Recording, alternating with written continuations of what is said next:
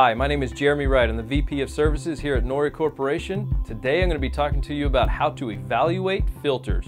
Before we get into evaluating filters, there's some vocabulary that I need to go over you're going to have to understand to be able to evaluate those filters. Okay? The first thing is going to be pore size. Now pore size, pretty simple, is the actual size of the opening in that membrane or in that surface area of that filter. The next thing we're talking about is porosity. It's basically how many pores do you have per surface area. Okay, another way to think about this is the amount of open space versus the filter media itself. The next thing we need to talk about is flow rate. Now flow rate, another one of those is pretty self-explanatory. It's basically the amount of fluid that we want to pass through that filter at a specified pressure differential. Now the way it's going to be reported to you is basically as gallons per minute at a certain PSI. Okay. Next one is going to be pressure drop, pressure differential, or delta P. Now all three of these things, they mean the exact same thing. And what they are is basically we're going to take a pressure reading on the inlet side of the filter, we're going to take one on the outlet side of the filter, and then we're going to see what the difference is. And that is basically our pressure drop, differential pressure, or delta P. Different people use different terminology, but they all mean the same thing.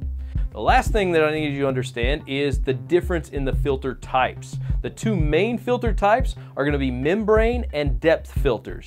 Now in a membrane filter, we literally have a filter face and we're going to capture those particles on that filter face, okay, or on that membrane.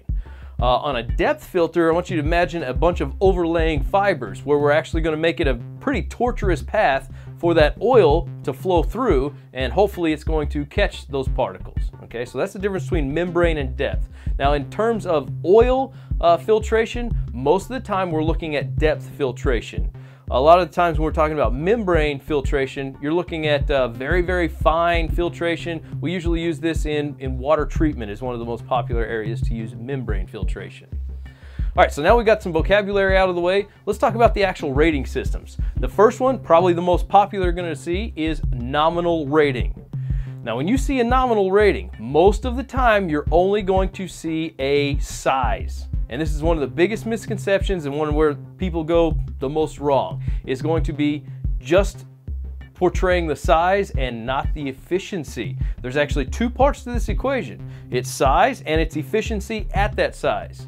I can't tell you how many times I've been teaching a public course and someone will come up to me and ask me, so which is better, this 5 micron filtration or this 5 micron filtration, or are they the exact same? Well, when you come up to me and tell me 5 micron filtration, that means nothing to me if you don't quantify it with an efficiency. How good is it at that 5 micron? Does it stop everything at 5 microns and above, or does it let 35% of it go through at that size? So if you're going to do nominal ratings, you have to have those two key components. You have to have a size and you have to have an efficiency. Let me give you another example of where this becomes a problem, especially in marketing of filters. You've got two filters here, each in their box brand new. On the outside of the boxes, they both say that they are 5 micron filters. If you were to study them a little bit more in depth, maybe put them in a test stand that I'm going to describe to you in a little bit, you'll see something completely different. Let's say this one's a 5 micron filter with a 99% capture efficiency rate. This one is a 5 micron filter with a 25% capture efficiency rate. Each of them says 5 microns on the outside of the box, but there is a huge difference between these two filters. Okay, so that's something to watch out for. Make sure if you're doing nominal ratings that you are getting both a size and an efficiency.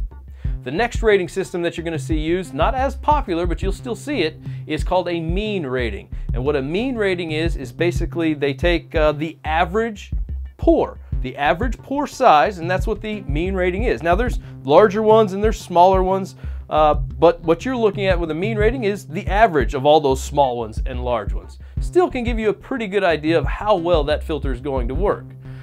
The next one that you're going to see, and you typically see this a lot with membrane filtration, is an absolute rating. Now what an absolute rating means is that if I give you a filter and I tell you that it's a 10 micron absolute, that means anything larger than 10 microns, it is going to be able to stop. It's going to stop the 11s, 12s, 13s on up.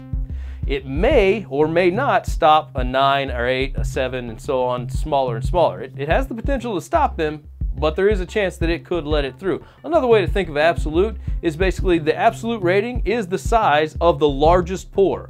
So if you could fit a particle through that largest pore, and that would give you your absolute rating. The next rating system is what you should be looking for. If you're buying filters, this is what you should be looking for. It is a beta rating or a multi-passed test.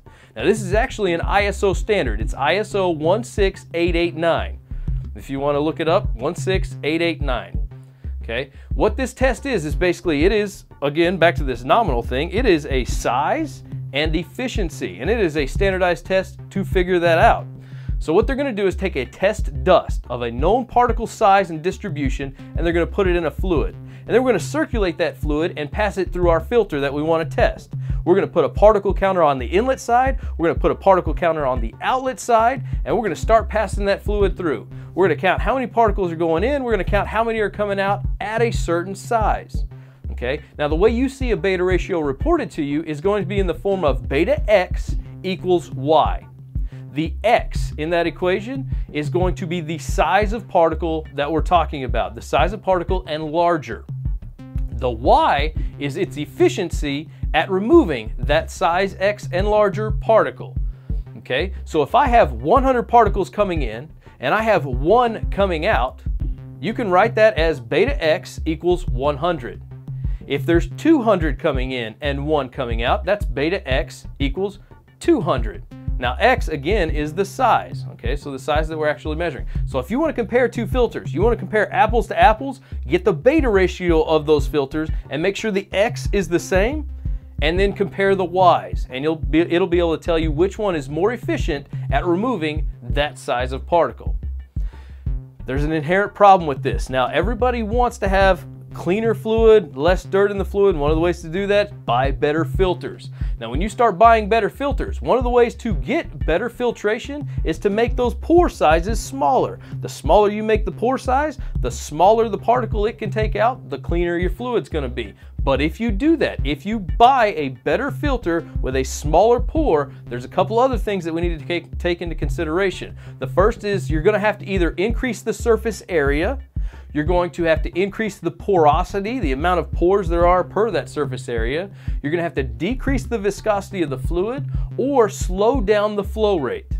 If you don't do one or a combination of those things, what's going to happen is you try to push that fluid through that much better filter with much smaller pores, and it's going to raise the delta P. It's going to raise that pressure differential to the point where it could potentially crack open the valve, and you're not going to be filtering anything. The bypass valve is going to be open, it's going to be completely bypassing that filter, and you're wasting your time. I hope this short segment was beneficial to you. If you would like to learn more about evaluating filters or building a world-class contamination control program, you can do so with one of Noria's many training courses. Please visit noria.com for details. Thanks for watching.